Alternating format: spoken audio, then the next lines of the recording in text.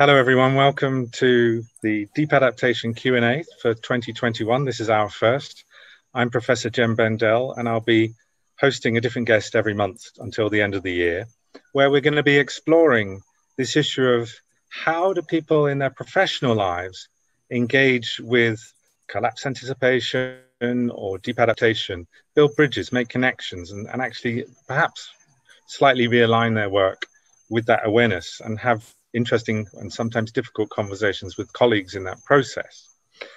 So today, I'm really delighted to get started with our guest today. Asiya Odugleh-Kolev is a technical officer at the WHO, and I'll leave it for her. That's the World Health Organization. I'll leave it with her to say what she works on. But Asiya is also a member of the holding group of the Deep Adaptation Forum, who provide the general oversight, governance, and strategy for that forum.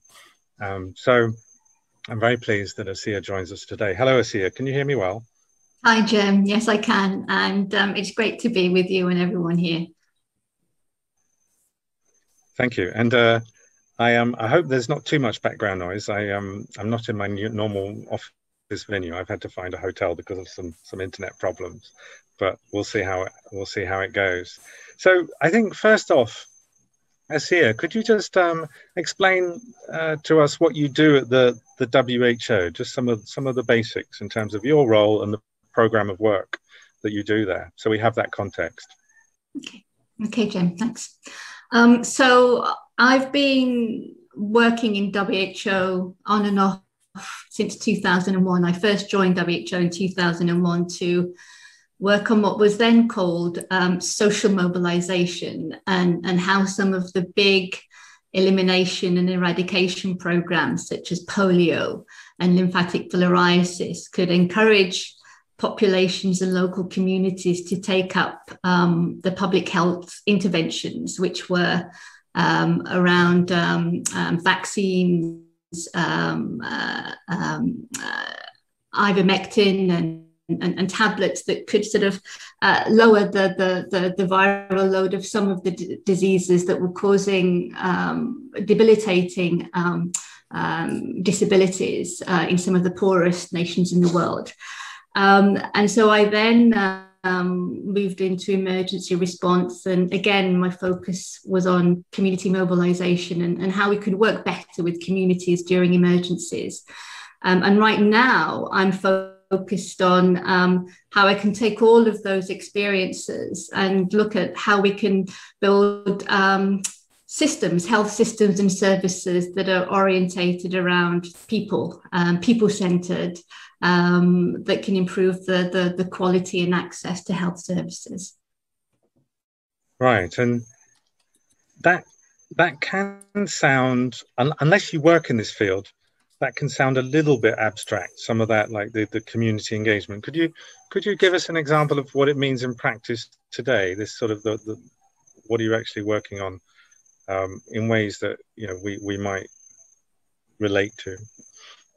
When I say sure. We, I mean people from all over the world joining here, lots of different cultural and country contexts, but Yeah, sure.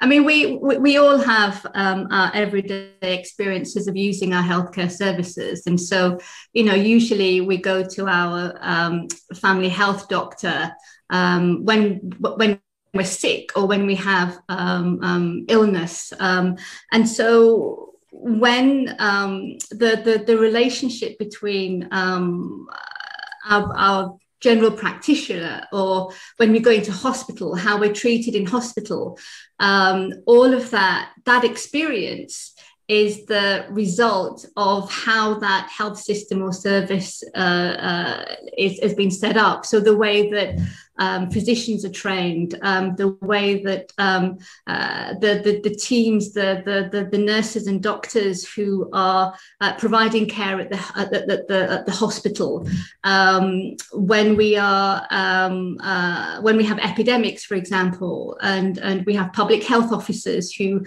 come into our homes and sort of ask us about symptoms and how we're feeling. Those are surveillance officers who have been trained to go and identify what the source of that infection is, and then make recommendations as to what kind of interventions can prevent sort of that disease from spreading within the community.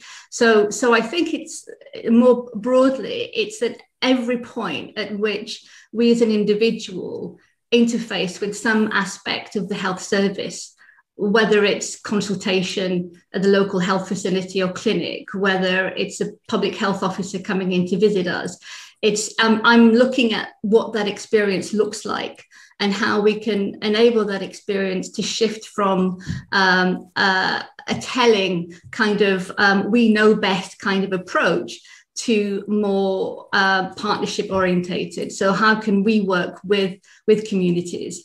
An example in the way that WHO works, for example, is that when I was working with the emergencies program during the Ebola response in 2014, what we realized was that in the 3 countries that were affected then, in Sierra Leone, Guinea, and Liberia, there were real tensions between local communities and the people that were going in to do surveillance, sort of contact tracing. I mean, basically in what's happening now in COVID response, we have people who in the early days were following symptoms and trying to figure out how that disease was spreading and then what people could do to prevent that infection from continuing to spread. So for Ebola, we knew how it was spread. And yet it's a disease that causes tremendous amount of fear. And so how the people who are providing that support to local communities engage with them, how they're able to build relationships, how they're able to allay concerns, how they're able to understand what people are experiencing and their lived experience of trying to manage that is an area that it's not really taught to health professionals. You know, they're taught in disease spread and you know what to do rather than how to build the kind of relationships that can lead to looking at, well, what's the problem and how can we develop a solution together. And so I was part of a team that was helping to design and deliver training for staff that were dealing directly with people so that they could learn how to build a different way of engaging with them. Yeah, I was interested when you said trying to create a different approach or even philosophy around partnership rather than perhaps the old idea of extension or outreach. So knowing that expertise is in one place and you just need to better get it known about by a community, actually switching because to a more partnership approach, because I think what I'm remembering is many times I've met people who say they're not interested in thinking about their health more generally or what they can do. It's like because there is a medical profession, because there are pills and injections and experts in white coats, people kind of just think, oh, they'll deal with it. And so there's, for some people, this lack of agency, this lack of attention to their own well-being and what they can do in the community themselves. So, for example, yeah, with COVID here in Indonesia, but I've also heard about it in the UK, so many people are at work who are sick. Now, they might have flu. They might have just a little cold, but they might have something worse. And they're just coming to work in various different public facing roles. And I think so much of what's being done, you know, masks and all these other things is like, well, yeah, there's some evidence, but there's a lot of evidence that, you know, if you've got symptoms and you're in an enclosed space, then it may not be COVID, it might be something else. But still, it seems that you can look at that and it's like, well, if people thought it through, it'd be like, well, how can we help people stay at home when they've got a fever? You know, that kind of empowerment of people. And it's not just for COVID, it's just for health in general, I guess. But so I've been having a few awkward conversations recently with people who are the management. It's like, you've got 6 staff here, do you want to let them go home? But is it a little bit more like that holistic way of thinking? How do you help people understand risk factors and take action themselves?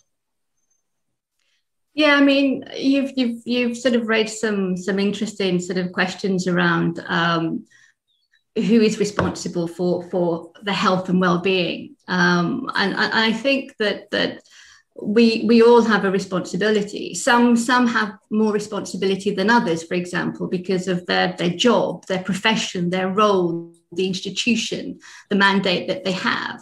And so I think health crosses everything. Health is the business of a person, of a business, a community, a hospital.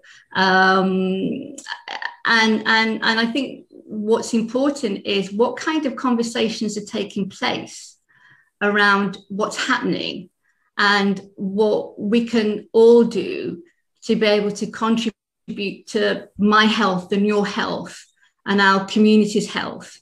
And I think what COVID has done, I think, has really highlighted the fact that health is beyond sort of the hospital. I think it was Sir Nigel Christ that said cure is for hospital, but health is for the home. You know, that health is not only about what we do when we are ill, but it's also about the kind of food that we eat. You know, it's about the nutrition, it's about the quality of food, it's about the quality of our environment, it's about the education of the way that our children are educated, and it's about everything related to how health can be a resource for us to live the kind of lives that we would like to live. And so it's social, it's political, it's economic, but there are some very difficult and essential conversations that need to have around about how can different people and different entities address the health needs of a changing population. I think particularly because we've got the biggest issue is non-communicable diseases, for example. We know that mental health is a huge problem. We know that depression is rising, anxiety is rising.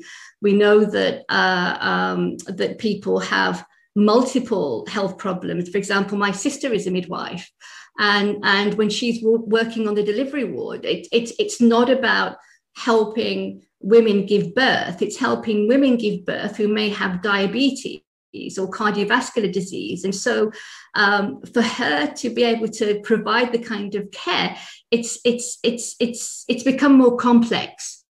And particularly when you also look at the conditions in which health workers work. You know, for example, there's chronic staff shortages. There are the amount of work that health workers are being asked to do is huge. It's crippling. We know that there's, you know, worldwide there's a shortage of 18 million health workers. In the UK alone, I think there are 1 in 12 vacant positions at the hospital and community level. And so when we don't have enough staff to provide the care that we need, we don't treat the staff that we have very well so that they're able to work in the conditions that enable them to provide the right kind of care. And we're not making the right investments to shift and transform the way that we've set up our health systems so that the money goes to where it needs to be, which is primary healthcare, and looking at the community health and how resources need to be shifted to the places where we can make the biggest difference, which is at the local level. So I think there are plenty of difficult conversations that need to happen in multiple places around what health means and how can we create and build healthier communities and workplaces. Would you say you are unusual either in the WHO or the health sector generally for recognizing what I think you've talked about there? It sounds like a bit of a crisis in communicable and non-communicable disease, and the capabilities and institutions and the staff at the moment to help address those. Would you say it's a crisis? Is that a good characterization? And are people aware of it in your sector? I think people are aware. I mean, if you look at the reports that come out of WHO, if you look at the reports that national governments are making around the state of healthcare, people recognize what the problems are, and we're very good at describing problems. I mean, that's what we've been trained in. We've been trying to identify problems. I think where the difficulty is in the solutions. And it's the solutions which challenge us, because no one sector or no one discipline has the answer. It takes a collective response.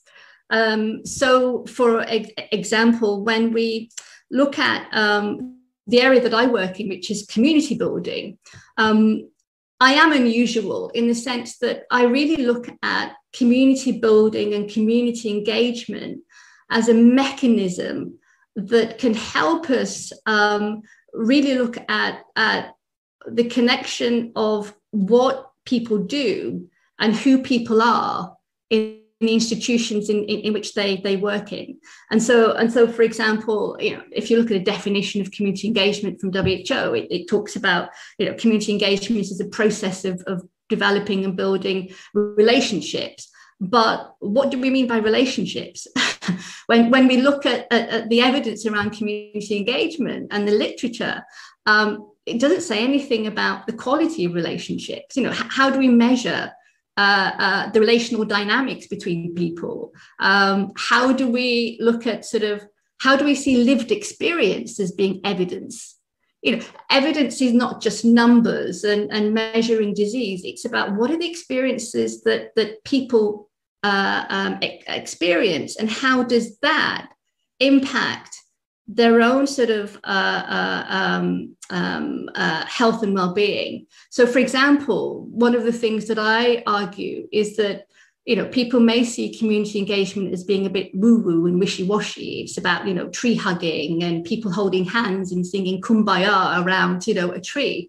But if we look at the science that's emerging, we know that if we want to understand how people connect and engage, we really have to look at the connection between our brains and our central nervous system, our relationships, and our minds. And so there are people and groups who are really looking at approaches that combine knowledge. And I think we have to draw upon the power that diversity in knowledge has to enable us to understand how we as human beings relate to each other and can collaborate better. Thank you for that good summary. And it's really good to hear that kind of insight is within. It's not just yourself. It's also recognizing the role that you have within, the UN World Health Organization, and having those conversations. So you're also on the holding group of the Deep Adaptation Forum, and many of the people who are joining us today do so because they are working in that field in some way, a field which anticipates increasing societal disruption and even collapse, and perhaps not so far away into the future. And so it's I'm really interested, now that we've got a sense of the work you do, what interests you in deep adaptation, but also where the connections can be made between this sort of focus on communities and its relationship between communities and the health sector, and this idea of more disruption to our way of life everywhere. So it's a huge topic. I know it's one that you're exploring at the moment, but any initial thoughts? I mean, when I was first introduced to deep adaptation and the work of people in the deep adaptation movement, I mean, I was first taken away by the enormous amount of activism that's there, and the enormous amount of commitment and drive, and the desire to reimagine a different kind of future, because the way that we are treating our planet at the moment could lead us to what some people will consider the sixth extinction, and that something has to change. I think where I began to draw some parallels was that deep adaptation is it's inner work. It's the belief systems that we have about who we are, our place in the world, how we work together, determines what we create. And I think the biggest realization that I had was that, if we want to change the future, we actually have to start changing ourselves. And that means looking at the connection between our inner self and the outer expression of who we are, which comes out in sort of the behaviors and how we treat each other and what we think is important. Recognizing that I mean, society has changed. I mean, I remember when I was growing up, that my sense of community was very different to a sense of community now. I'm certainly not living in the same location as my parents were living, for example. I feel much more isolated, and there's that sense that there isn't a community or a group of people around me that can provide the kind of social networks and support that I need to be able to deal with the challenges that I face. And so what's that sort of social support system that's in place? What does it look like? And we can't take it for granted. I mean, I think we have to begin to recreate it. There was a survey that was done that asked people the question, where is their biggest source of resilience? And they said, my relationships. What's your biggest source of anxiety? My relationships. and so there's something that we have to look at as to what is it about our relationships that we need to address that can help us begin to maybe renegotiate what kind of makeup of our social networks need to be in place to help us raise our children, educate our children, evolve as people, contribute to society. And it's that relational piece that I think, and that adaptation that's required to shift and do the inner work that really struck me. Really interesting to hear. So just for context, so you're now in Geneva, and that the way you're living there at the moment, there's not the kind of community engagement and support relationships of the quality of your parents. Where were your parents? My father died. My mother lives in Somaliland. I have brothers and sisters in the UK. So we're spread over. I see. So that's really interesting that you've noticed because for the first 2 years of the Deep Adaptation Forum, it's been very much focused on what people are calling the inner work and the ways that we show up open-hearted, open-minded, curious, creative. Like we're in an unprecedented situation. The emotions are high. It's all quite scary. We can't apply our old models. And we also, I think, probably generally have a feeling that if we try and get a quick fix, it's kind of like running away from the problem rather than staying present to how difficult it is. So yeah, because of that, the focus has been on modalities for how to be in dialogue in pairs or in groups. Now, some people think, wow, that's a little bit like blah blah.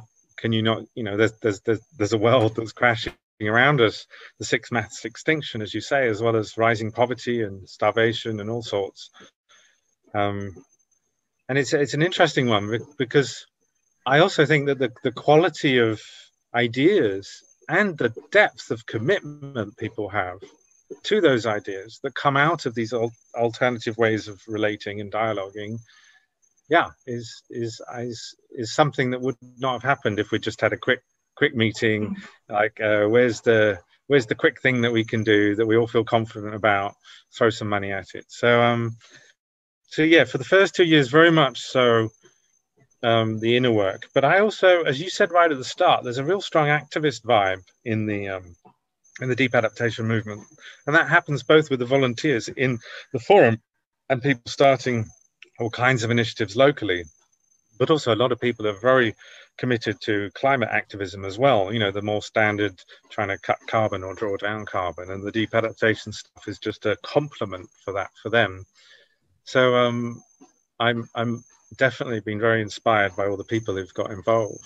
You wanted to come back on something I said, Asiya, is that right? Yeah. I mean, I just wanted, I just saw a comment in from Andrew saying that the DAF added values on the inner work, and I really think that we have to take inner work into our public sector organizations, and I think by public sector organizations, I mean our health systems, our education systems, our judiciary systems, our agriculture systems. And the reason I say this is because, I mean, somebody once said that, you know, our first relational schools is our family.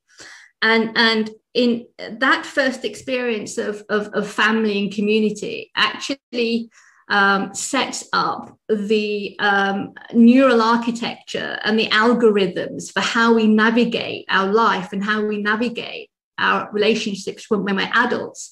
And so I think we have to recognize that if our lived experiences of being in family and in community are changing as children, then that will change. That will impact how we as adults also navigate our relationships when we're adults.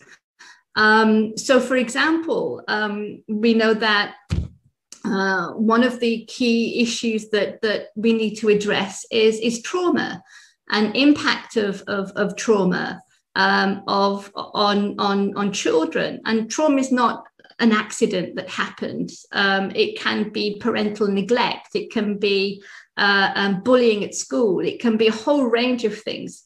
But we know that our experiences as children set us up to how we're going to become ill or in later life. And at the moment, we have medicalized our responses to people who have addiction problems, for example, or people who have difficulties in dealing with life because of that early childhood trauma. I mean, there's just so much information out there. And the work of Gabor Mate, for example, who's a Canadian physician, is someone whose work that I find fascinating, because he makes the argument that we really have to look at addiction and some of the behaviors that people have in coping with life as a relief of suffering. And so our health responses has to change from penalizing them to looking at how a different kind of response can help them deal with the suffering that they're faced in early life. I mean, we know that childhood trauma has a 700% increase in, for example, people becoming alcoholics. It increases people's suicide attempts. And so I think there are areas around relationships that I think we can focus on. And I think the organizational cultures and bringing health and well-being into our public sector organizations is a way to address this. If we don't address it, then we will continue to have organizations that don't know how to partner, because the very people in them don't know what it is that is driving their values and their behaviors. So physicians, heal thyself. Absolutely.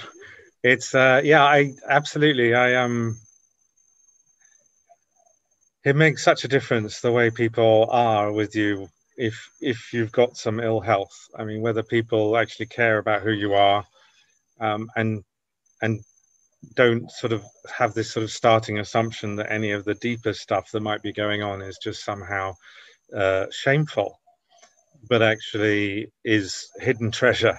Like, yeah, it might be psychosomatic. Let's delve into that and let's explore your healing and mine together. I don't get that vibe from my GPs of the past. And yeah, and it's very much turning to alternative communities like the Mankind Project, Men's Group, all sorts, that have really helped me explore what may have been going on deeply in me that has created addictive behaviors like workaholism being my favorite drug of choice, which always recovering. Yeah, was it never recovered? So Asiya, we're gonna go to some questions now. And we're going to have a question from Tamsin and then a question from Andrew. How do you see deep adaptation alongside clinical health work? Does it fit in there? How are you then tackling it in your role at WH? Thank you. That's a really good question, Tamsin. And I think there have been I sometimes think I'm crazy doing this work and staying inside WHO. But how I've approached it is that you can tell people information until it comes out of their ears. People have to experience it. They actually have to go through an experience of what difference what you're talking about means. And so, for example, I've been drawing upon sort of the work of several interdisciplinary scientists. And so I don't know if you've come across the work of Daniel Siegel and the work that he's been doing in developing a framework called interpersonal neurobiology. And so I think with clinicians and with scientists, you've got to talk their language, and you've got to sort of look at helping them understand and illuminate things that are invisible to them. You know, that they've been taught sort of how to do their clinical work, but it's not only what they know, it is who they are as they are doing their clinical work. And it's the relationship, which is a healing relationship. And so, for example, there's been a number of studies that have shown that the influenza vaccine is much more effective when you put people in a good mood. So you know, it's not only about the vaccine itself, but it is how people feel as they're receiving the vaccine that makes the vaccine work better. Or not. And this speaks to the fact that as human beings, we actually produce our own chemicals. You know, we produce hormones and chemicals. And so if we are in relaxed, open states, we are flooded with hormones and chemicals that are different to when we are in stress and fearful states. And so this is sort of the mind-body connection. And I think clinicians need education, and this is where I think functional medicine is important. That medicine is not sort of, you don't just look at the problem. If you have a knee problem, it's not just the knee, it's the person to which the knee is attached. It's the social, it's a family, it's the experience. And so broadening people's understanding of the interconnectedness between how we feel, how we think, and the places in which we live in is going to be really, really important. And I think, as Jem said, physicians heal thyself. I think when we care for our physicians, I mean, there are some studies that show that in US and Europe, over 50% are experiencing depression and a sense of failure. So if they don't feel that they are in a position to do what they came into the profession to do, then there's a problem in how they then deliver care to people. Thanks, Asiya. Andrew, over to you, and then afterwards, Faye. Hello, everybody. Hello, Asiya. First thing, which I'll take offline, is we should obviously meet, because I'm working in UN in Geneva, and I focus on fragile states and things like that. So I've given you my email in the chat. I'm interested from the perspective of practitioners' mind state. As you know, I'm in a new environment, and so our practitioners work on sustainability and saving the planet, et cetera, et cetera. and climate science. And so I'm keeping close track on both my own mental state on that and watching everybody else. We have a bit of an underground network starting in terms of not quite DAF UN underground, but basically the people who get it and no longer, so to speak, unblinkingly read the messages, etc. Now, my question is, what's it like in WHO? Is there much of a psych there? How are people adapting to it or talking about it or not talking about it at management and at peer level? And any tools or tactics being employed? Very interested in following up on this later as well. Thanks. Brilliant question, Andrew. It's such a toughie. I used to work at the UN. I have no idea how I would be bringing this conversation within the UN system at the moment. So yeah, any thoughts on anything Andrew's asked there? Yeah, nice to meet you, Andrew. And yes, we'll definitely follow up. I mean, I think people change organizations. And I think one of the key lessons I've learned from my own life is that, we are all work in progress, and the best way to impact and influence others is to model and embody that which you want to see, and so, I mean, I've sort of look at who I am in relationship to my colleagues. And so, we know that ministries of health, and WHO is a reflection of ministries of health, is still highly medicalized, although that's changing. It can be bureaucratic, it's hierarchical. And so how do you begin to build relationships and get people to sort of look at the parts of the organization that we don't normally talk about? And that's feelings, that's emotions, that's our relationships. And I can see that Cecilia is amongst us. And so Cecilia and I are part of a group of activists that were started many years ago by our Assistant Director General at the time, to really try and change and shift the culture of our organization. And so one of the things that we did was interview our own staff about their lived experiences of professional relationships. And we spoke to people, and there were some heartbreaking stories about how, when we focus on what we do, not on how we show up and who we are inadvertently creating ill health and anxiety and stress, and not seeing it.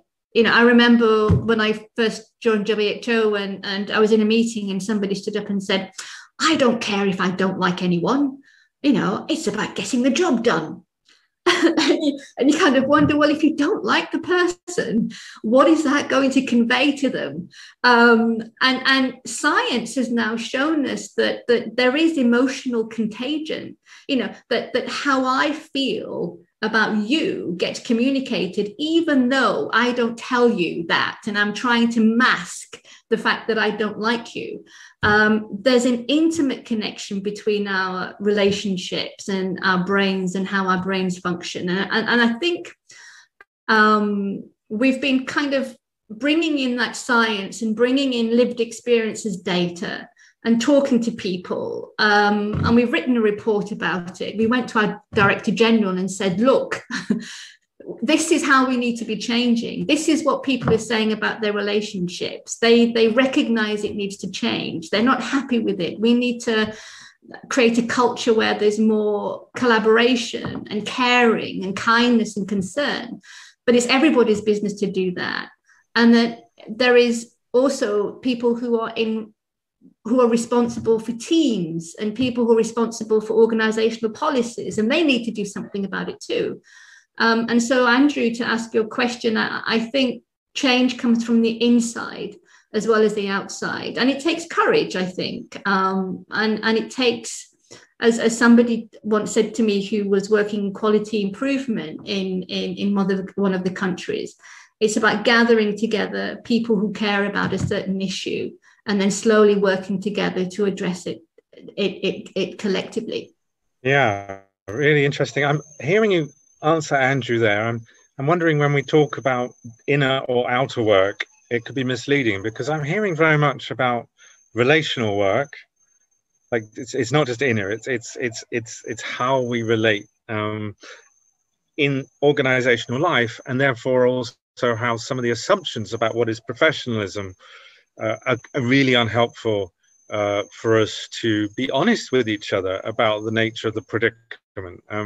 Andrew, I see you've just commented in the chat box as well, this yawning gulf between the aspirational stories of the UN based on the original charter and the Universal Declaration of Human Rights and all the various conventions and treaties, and including then and up to the Sustainable Development Goals, the whole 17 super aspirational ones, and then all the indicators that are looking really terrible at the moment in the opposite direction, that gulf. And yeah, are we allowed to show up at work and cry?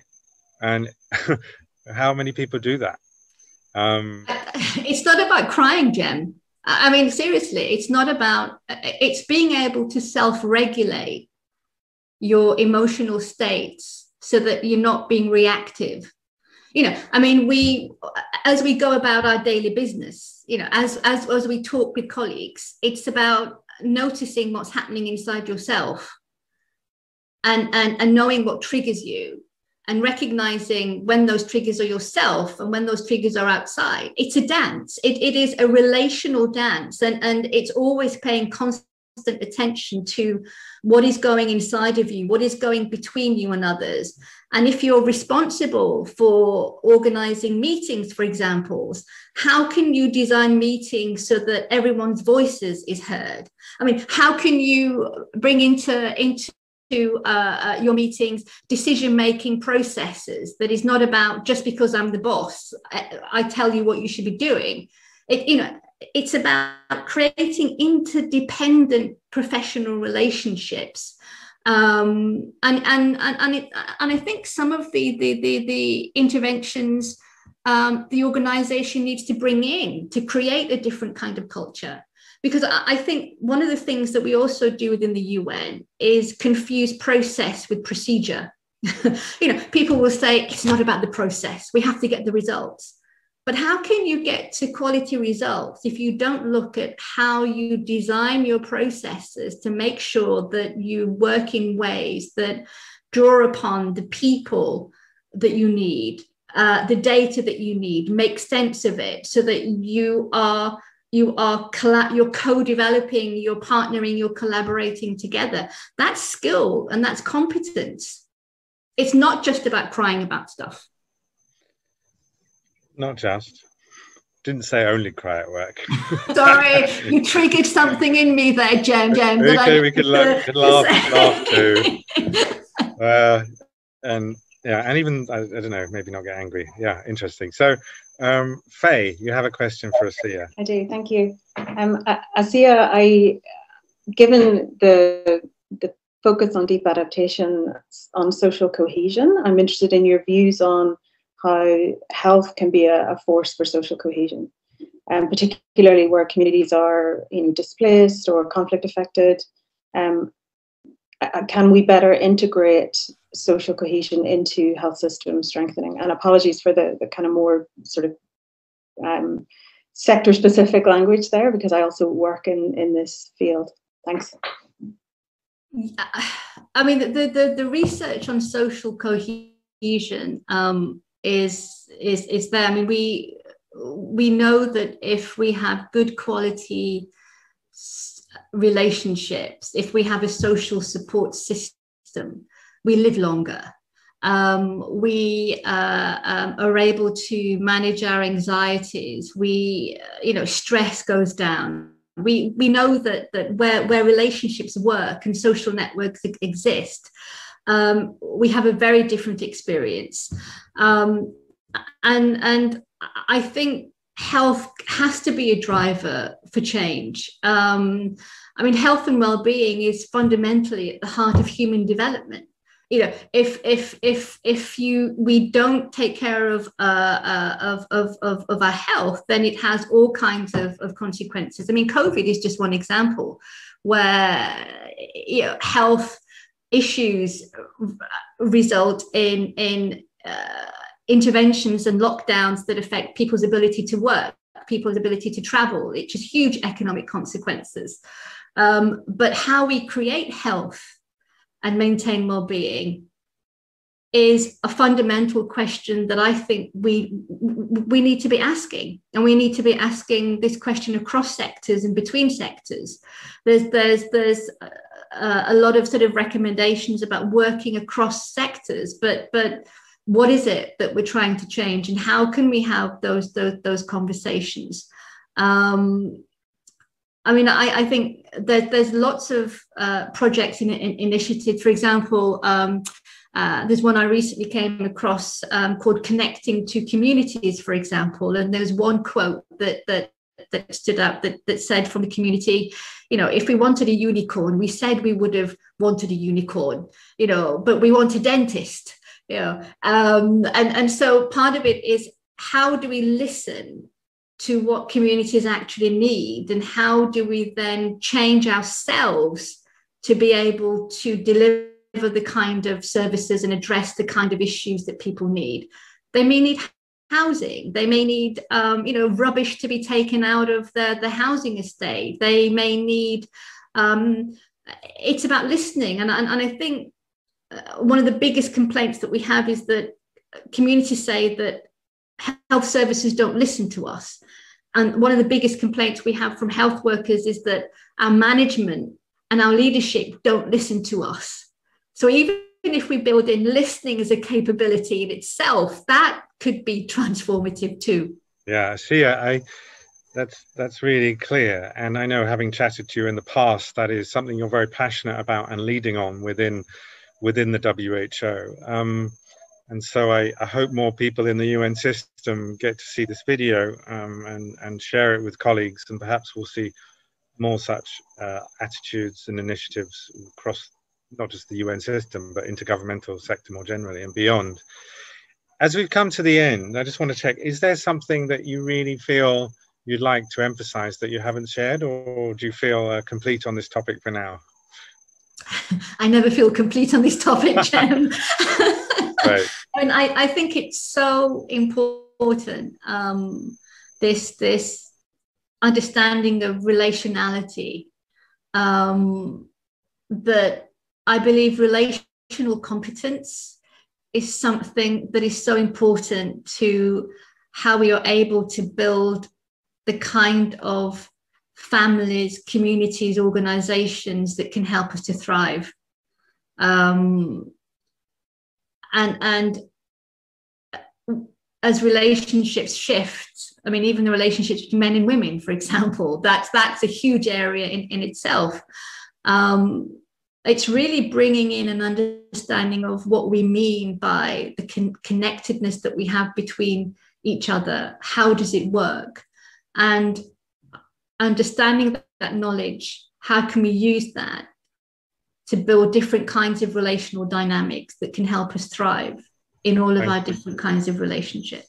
Thank you. And it's amazing seeing some of the people who are working on related topics in the UN or in health that are sharing in the chat. So everyone, we're coming to the end now. So please put your emails in the chat so you can connect with each other.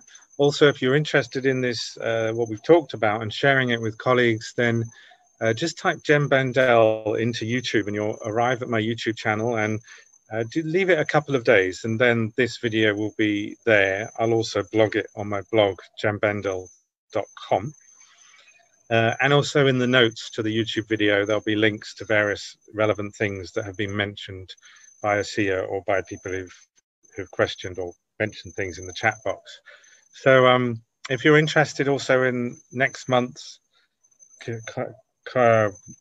conversation and beyond, then the easiest thing to do is to look out for it either on the positive, sorry, it's now just called Deep Adaptation, the Deep Adaptation Facebook group, or the Deep Adaptation Ning, which you can get to through deepadaptation.info, or just type Deep Adaptation into LinkedIn and you'll also find the Deep Adaptation Leadership group, and this will be an event. The next one will be an event there as well. So those are the easy ways for you to find out the next. So Asiya, thank you very much for joining us today and getting this conversation series started this year.